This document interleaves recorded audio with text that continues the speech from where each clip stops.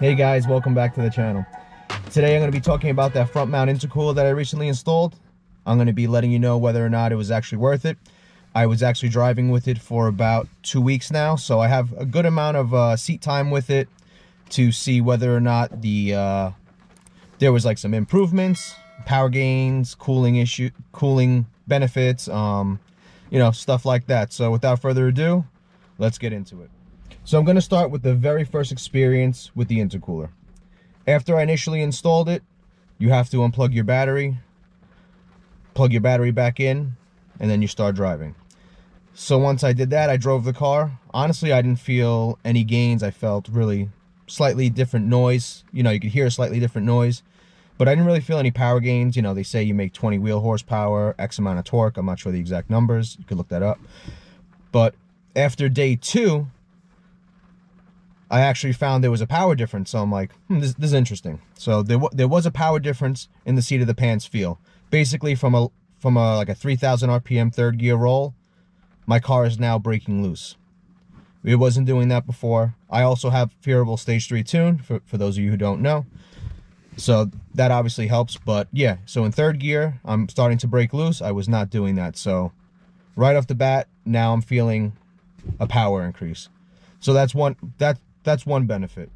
So now the very next thing I noticed after driving for a few weeks, my gas mileage has actually gone up by about 1 or 2 miles to the gallon. So with the prices now, that's a win-win. But either way, the gas mileage is definitely better. Without a shadow of a doubt, I'm getting better gas mileage because recently I've been driving a little easier. Now since I put the intercooler, I've been testing it a little bit, and my numbers are the same, if not better, and I've been getting on the car more. So I'm actually seeing really better gas mileage, so that's a real benefit of having it, besides the safety of what it provides for the car, which I'm going to get into right now. So now as far as intake air temperatures, one pull, this was probably like the 3rd pull or the 4th pull, I'm not sure which one because I have screenshots saved. My intake air temperature, I'll put them on the screen, was a 51.8 from the intake. Post intercooler is 53.6, and this is as soon as I did that pull, I looked at it, I screenshotted it. Another one I have is a 53.6 intake air temperature, and that's from the intake, and the other one's post. That one's a little higher at 57.2. Ambient temperature outside was 47. So all of these pulls, it never went above 57 degrees as I looked. Everything stayed nice and cool. The faster you go, the cooler this thing just gets. So the intake air temperatures clearly are staying much lower. So now let's go to the nitty-gritty, what a lot of people want to know. Does it actually make power? From a seat of the pants feel, absolutely.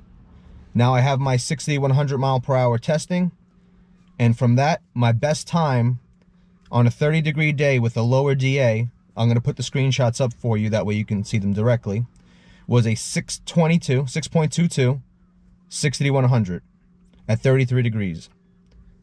Now, after the intercooler install, same exact setup, a warmer day it was 45 degrees.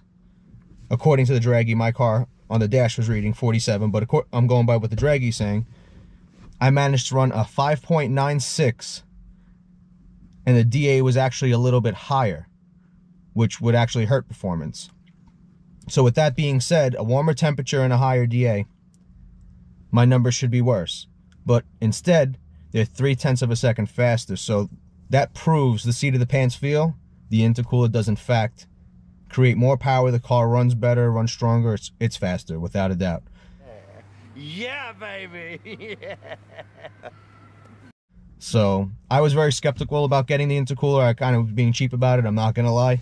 But yeah, it definitely makes a nice improvement in performance. It keeps the car safer, so that's a really good benefit, because you don't want to blow your car up. Not that you're necessarily going to blow it up, but the more you push it, the more stress. If you get high knock, you can cause damage, so this will keep your knock count down. As far as what I'm seeing, it's going to keep your intake air temperatures down, which keeps your performance up. So that is consistency, which, who wants a car that one day you step on it, the first pull it feels super strong, second pull is a little weaker, third pull is a little weaker, and so on and so forth. I personally don't drive like that all the time, but hey, if you want to drive like that, that's cool. Make sure you have the proper equipment to do so. That way you keep your car running safe, and you know, who wants an expensive repair bill that they don't need?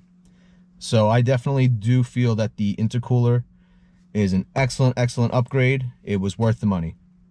Now I also want to get into the sound. It does change your induction sound ever so slightly. Nothing too crazy, but it does change it very slightly.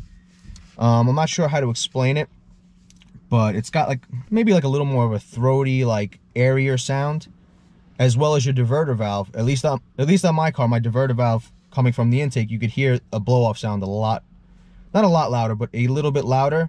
So that's just added benefit to it as well. That's not why you're doing this mod, but I figure I'd go over all the differences that I've noticed. So your diverter valve will sound a little louder, your induction sound will change a little bit, all for the better.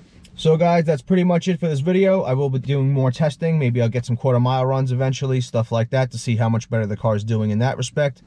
But the 60 to 100 has improved 0.3 of a second from my best time to my best time. You know, I had a range from the other ones, but I compared the 2 best times I was able to achieve with the setup before and now the setup after. So it's without a shadow of a doubt making the car faster. So with all that said, thank you for watching. Appreciate it. I'll see you guys next time. More content coming. I'm going to continue on with the build. I'm still deciding which direction I'm going to take the car. So as I keep going, we'll keep evolving and we'll get better and better. So take care, guys, and thanks for watching.